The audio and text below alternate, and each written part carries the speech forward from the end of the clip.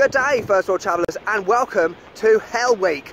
I'm currently in an unknown location, and over the last 7 days I've travelled across 5 countries. Yes, this might seem completely insane, it probably is, but the reasons for that will become apparent over the course of the next 3 videos. So for a while now I've been wanting to do some vlog style videos detailing the realities of travel life. It's not always perfect, and after all I am the traveller that tells the truth, of course. Additionally, I wanted to give you a bit of an insight into the life of a travel YouTuber. Many people say to me, oh, you're on holiday. I'm not on holiday, this is effectively a job. So I wanted to give you an idea of the work that goes into it and the effort and the planning. So without further ado, let's get started on Hell Week. Let's go.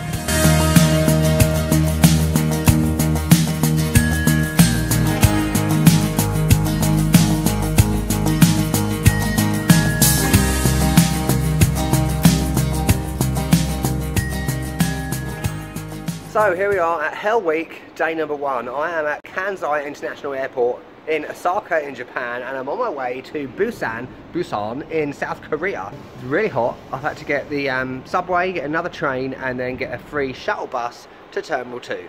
So yeah, like I said, it's only an hour flight, it shouldn't be too bad. I'm only in Busan for a couple of days. The reason I'm going there, I wasn't planning on going there, I'm going to Shanghai, but it's cheaper for me to get a flight to South Korea, stay there for a couple of days and then get a flight to Shanghai. It's just one of those things. That's how it works sometimes when you're travelling. You have to be a bit inventive with your route.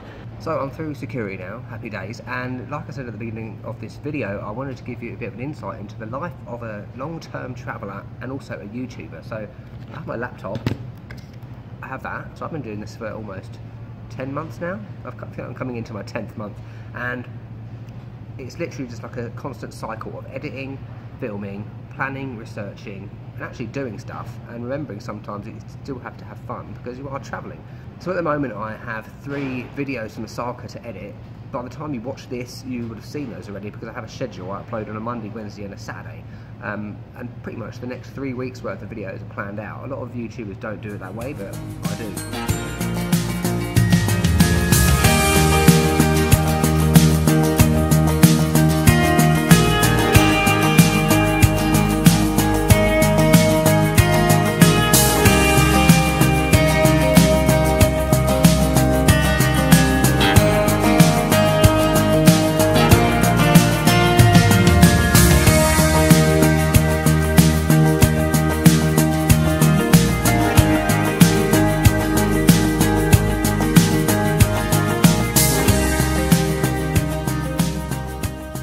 So whoopie-doo, I've arrived in South Korea.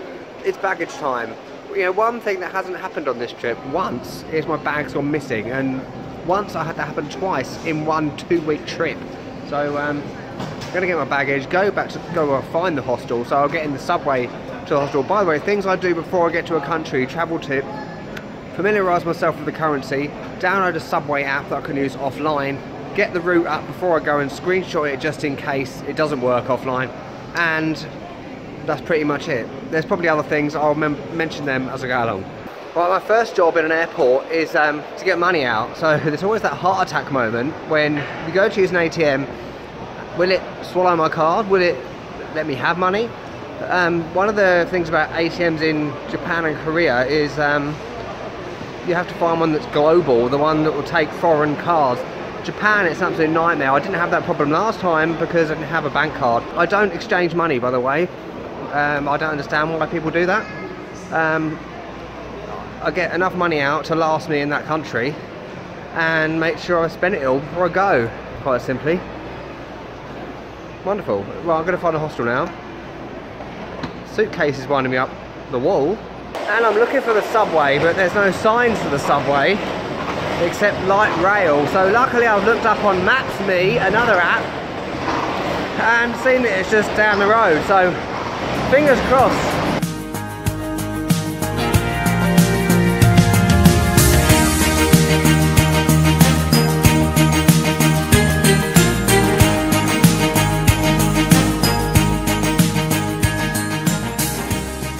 Good day. Right, I'm knackered. That was the nightmare trip from hell. I'm out of breath. My wrists are becoming muscly wrists, having to drag the suitcase around. So the Busan subway is a nightmare. Absolute nightmare. The thing I miss about Japan is that everything's in English, and here it's not, well it is, but it's not so much, you know, total nightmare. So finally got to Busan, and now I've got to find my hostel. See, this isn't like all those travel videos that are all like beaches and drones. It's reality. That's what I'm doing with my channel, showing you the real life of travelling.